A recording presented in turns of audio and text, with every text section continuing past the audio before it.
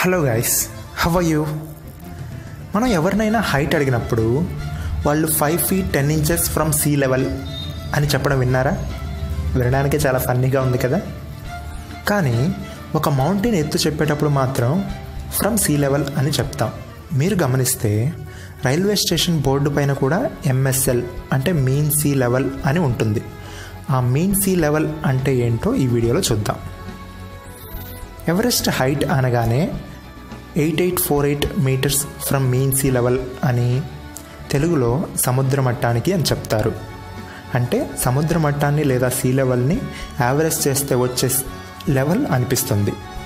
కానీ దాని ప్రక్కన సీ ఉండదు కదా, అయినా ఎలా చెప్తున్నాం?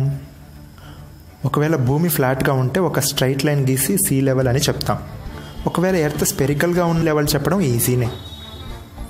కానీ జియాయిడ్ షేప్లో ఉంటుంది, అంటే పోల్స్ మధ్య డిస్టెన్స్ తక్కువగాను ఈక్వెటార్ దగ్గర ఎక్కువ డిస్టెన్స్ ఉంటుంది. ఈ డిఫరెన్స్ దాదాపు 42 కిలోమీటర్లు ఉంటుంది. అంటే మీరు పోల్ దగ్గర ఉన్నప్పుడు ఈక్వెటార్ సీ లెవెల్కి 21 కిలోమీటర్ల హైట్లో ఉంది అని చెప్పాలి. ఇలా తీసుకుంటే నార్త్లో ఉన్న ఎవరెస్ట్ హైట్ కన్నా ఈక్వెటార్ దగ్గర ఉన్న వాల్కనో హైటే ఎక్కువగా ఉంటుంది. మరి సీ లెవెల్ అంటే ఇంకెలా చెప్పాలి?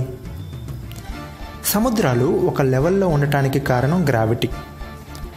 ఎర్త్లో డెన్సిటీ ప్రతి దగ్గర సేమ్ ఉండదు, కాబట్టి డెన్సిటీ ఎక్కువగా ఉన్న చోట గ్రావిటీ ఎక్కువగా ఉండటం వల్ల మౌంటైన్స్ ఉన్న చోట సీ లెవెల్ పెరుగుతుంది. Interesting, right? సో మౌంటైన్ లేనప్పుడు ఫ్లాట్ లెవెల్ని సీ లెవెల్గా తీసుకోవాలా, లేక మౌంటైన్ లేకపోతే గ్రావిటీ వల్ల సీ ఎంత హైట్ ఉంటుందో అది తీసుకోవాలా? ఈ కన్ఫ్యూజన్ నుండి కంక్లూజన్ రావడానికి యూస్ చేసేదే ఎర్త్ గ్రావిటేషనల్ మోడల్. ఈ మోడల్ని జీపీఎస్లో యూస్ చేస్తున్నారు. దీని ద్వారా వచ్చే కంక్లూజన్ ఏంటంటే, మౌంటైన్ లేకపోతే గ్రావిటీ వల్ల సీ ఎంత హైట్ ఉంటుందో అదే యావరేజ్ సీ లెవెల్గా తీసుకుంటాం. ఈ టెక్నిక్ని జీపీఎస్లో వాడటం వల్ల భూమిపై ప్రతి మీటర్కి యావరేజ్ సీ లెవెల్ మనకి తెలుస్తుంది.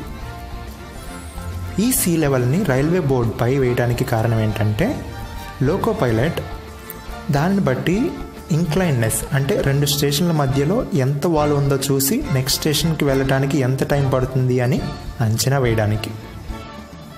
ఓకే, సీ లెవెల్ గురించి తెలుసుకోవడం వల్ల మీరు ఎలా ఫీల్ అయ్యారో కామెంట్ సెక్షన్లో తెలియజేయండి. ఇంకో మంచి టాపిక్తో మీ ముందుంటాం. Thank you.